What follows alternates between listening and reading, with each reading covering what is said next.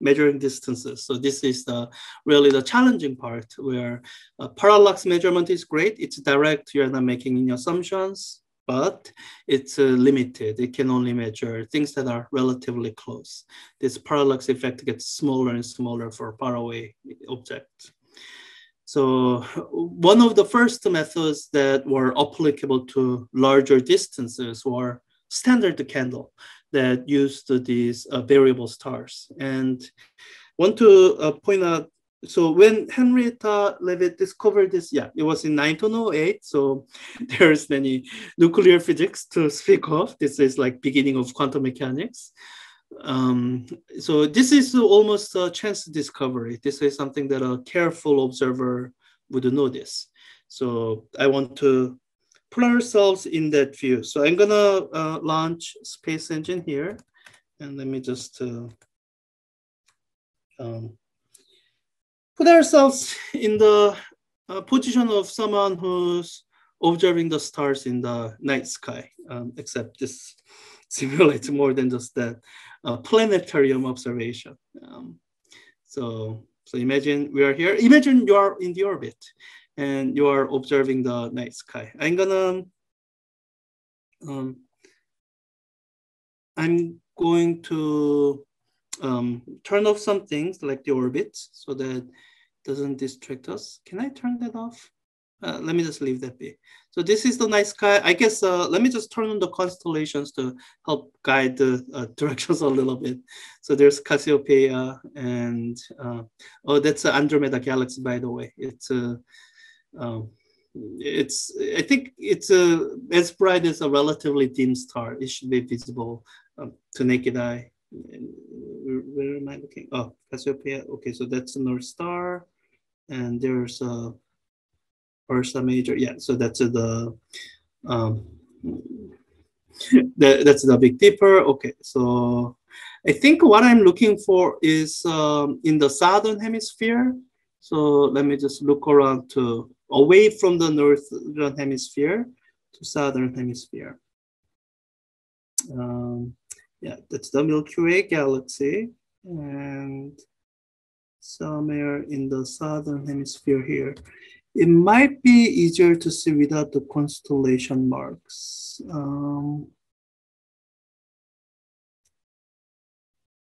There it is.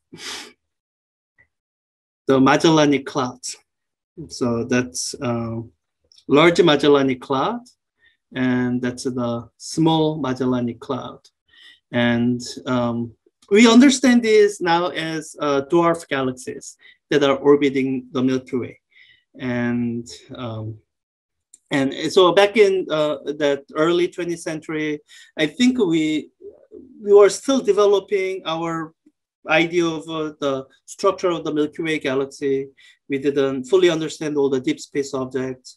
But one thing that was known was that these stars were quite some distance away and clustered together in such a way that they were at more or less the same distance. And that's the factor that was utilized to first establish the relationship, that there is a relationship between luminosity and the period of the variable star. And I mean, it's amazing what kind of detective work sometimes goes into the discoveries, because you have to imagine this from the point of view in the history where we don't know anything about stellar dynamics. We don't know why variable stars are variable. But someone was able to figure out, hey, we have a collection of stars at some large distance away. And the one thing that's consistent about all of them is that they are at about the same large distance away. So even though we don't know that distance yet, we can use the fact that we have this collection of stars at a known same distance. We can use, and using that we can figure something out, figure out something that we didn't know before. And the reason I'm doing this in this software is to kind of give you an idea of how this looks like. kind of relative position between the Milky Way galaxy and these Magellanic clouds, so that I can talk about the distance between them. And I think that's the easiest to do in the universe map, because in this view, it's a kind of, well, actually, let me see if I can do this. Oh, yeah. Okay, I can do it, but I shouldn't have done that. So let me go into universe, because I rotated myself out of our galaxy and it's all very confusing. Okay, let me go into universe map. This is a lot easier to see. I'm gonna center myself back at our sun, so that we have some starting place, so that's more familiar. So that's our sun, that's our solar system, that's all the nice solar system objects that I've been talking about before. Let me zoom out quite a bit here. Once you zoom out quite a bit, the system draws this plane for me. And what this plane represents, it's the galactic plane. It's the plane in which, well, our Milky Way galaxy is. So depending on what it is I want to see, there's a benefit in either looking at either edge-on view or looking at the top-down view. So if I want to look at what our galaxy would look like from someone who has the best vantage point as possible, then this top-down view might be what I would want to see. In the top-down view, I can see, okay, let me go into exploration mode. I can see what the galaxy looks like. That's our spiral arm galaxy. Somewhere there is the center. So that's our galaxy. And the edge-on view. So this view, by the way, again, this is perspective of someone who has the best vantage point possible. It's not the vantage point that we have, because we would have to go 130,000 light years out of the plane of the galaxy. And we don't have technology to do that yet. Our own vantage point is more similar to this, which is the viewpoint of our galaxy with edge-on. This is the necessarily the viewpoint that someone who is inside the galaxy would have. So that's the viewpoint we have. Let me center back at the sun. Where's our sun? Find the home. Okay, let me center back there. And I'm gonna zoom back out because it's gonna zoom in. I don't know this software well enough. I haven't figured out a way to stop that. Okay, so this is where we are. Let me turn on the, okay, let me zoom out more. Okay, so this is where we are in the galaxy. So let me just rotate this view around a little bit to see where the large Magellanic Cloud or small Magellanic Cloud is. I'm just gonna rotate this around a little bit. I'm looking for any collection of cloud-looking thing that I might recognize it as those dwarf galaxies that are nearby. Maybe I haven't zoomed out enough. Let me zoom out further. Yeah, okay. So those are the Magellanic Clouds, large Magellanic Cloud and small Magellanic Cloud. Back then, we didn't fully know the full details that we know now, that there are dwarf galaxies containing approximately this many stars with this much mass. But even then, back then, what people knew was that these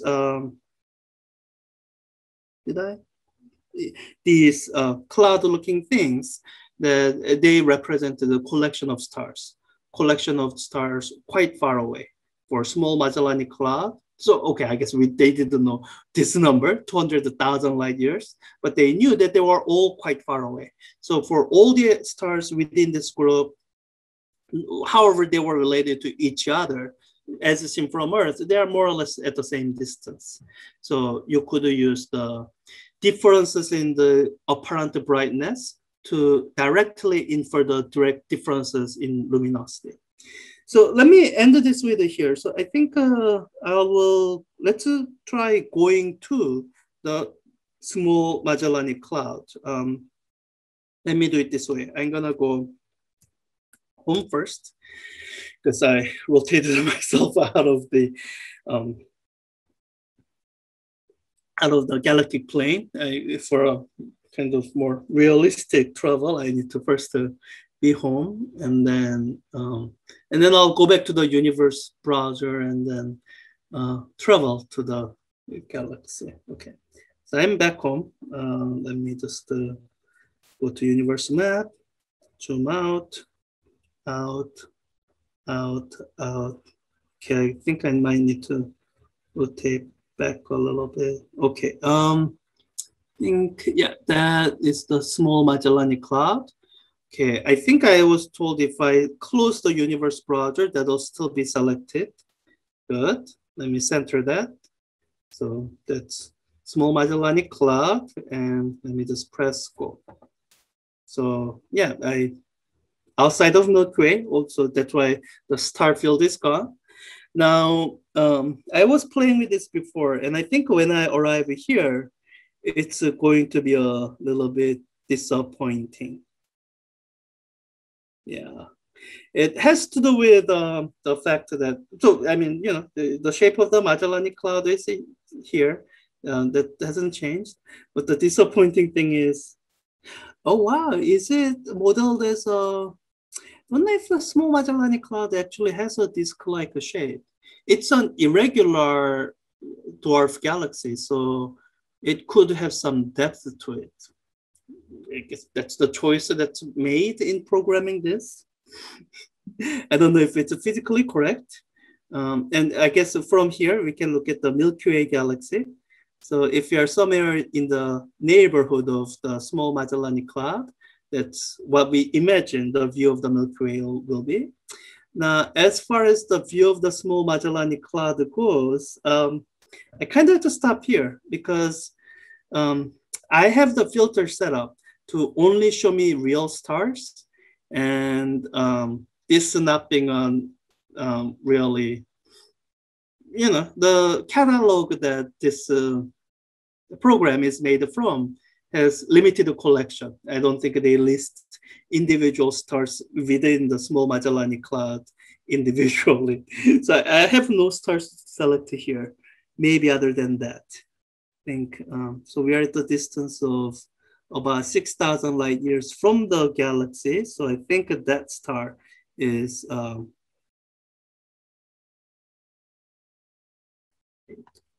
I think that star is within the, yeah, small Magellanic Cloud. So that star is in the catalog, but I don't think any other star is. So if we want to look at anything less disappointing than this, we do have to turn on the procedural stars. But I will have to tell you that these stars are not real. They are generated by the program. So so yeah, I think I'm kind of gonna end the things here because, you know, so this is the place where we are at the limit of what has been cataloged, what has been measured. So I don't have any real stars here that I can travel to and explore. There are stars I can select, but they will be they'll be procedurally generated stars within the small Magellanic Cloud. And this is sometimes we talk about artist's conception, and this would be an artist's conception of a star within the small Magellanic Cloud. There are, so for one, it doesn't exist. And when and if we do find a blue main sequence star that's a part of a binary in a dwarf galaxy, and somehow we are able to travel there and observe it, I think I can tell you before we know much more that this software will likely, this software will likely have missed some details of this. So I think I'm gonna have to leave it here at this simulated, procedurally generated star that, oh, I guess I can do this. I can imagine what it would look like to look at our sun from here. So from the position of this star within a dwarf galaxy near us, our sun would look like this. Let me see if I can even zoom in. Under a very powerful telescope, we might be able to resolve the sun or not. Because our sun is not a very bright star. Okay. At the highest allowed zoom within this program, I see the sun as a very faint star there. Yeah, it's apparent magnitude is 23. I don't know if that's the apparent magnitude. But one thing that you will see if you are somewhere within the small Magellanic Cloud, one thing that you would see prominently is the Milky Way. Milky Way is actually a pretty large galaxy. It has a number of satellite dwarf galaxies, and from the vantage point of any of those dwarf galaxies, Milky Way should look pretty large.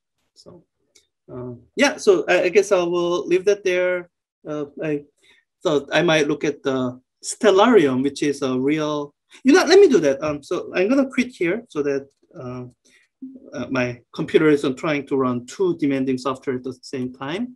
So stellarium it's not a it does simulate some things, but everything in stellarium is based in real thing, and it's trying to, and it has a more comprehensive catalog than Space Engine does.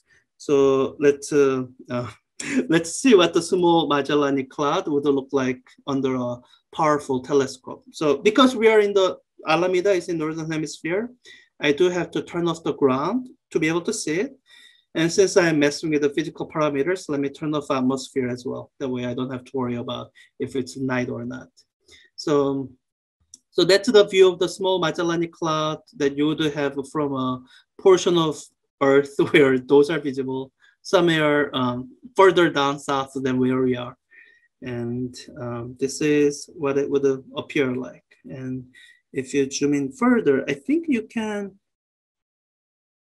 I'm trying to look at the distance. Do they have distance marked?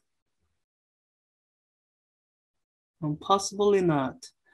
So I don't know how many of these individual dots are cataloged.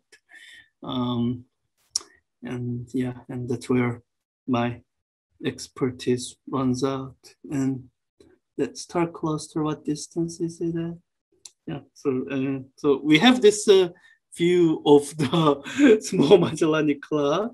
And I think if you want to know any details about any individual dots here, you need to talk to a professional astronomer whose job is measuring properties of those. But this is something that you can see under a relatively powerful telescope. And I guess the difficult work here is separating out some of the probably nearby stars from the stars that are in that galaxy, or dwarf galaxy.